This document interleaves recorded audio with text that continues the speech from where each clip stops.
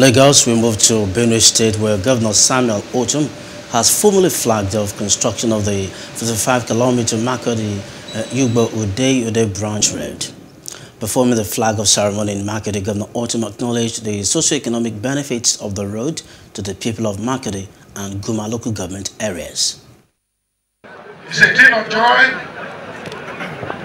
to be here for this flag-off ceremony, which is coming after the award and mobilization, and after work has commenced. And I understand this road, as you can see, has been cleared up to 35 kilometers out of the 55 kilometers of road.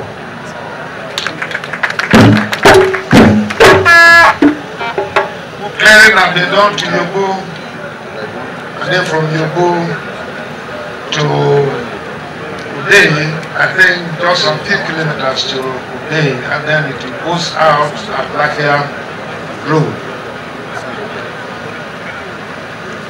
And for me, it's promise fulfilled, and I'm very excited and happy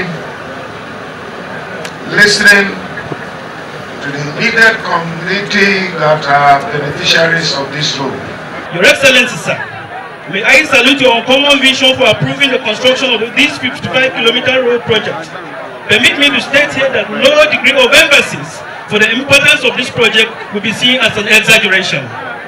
The road, which is to be constructed to first courts of expressing links Magwe and Yev communities of Ihari extraction in Makurdi and Goma local government areas.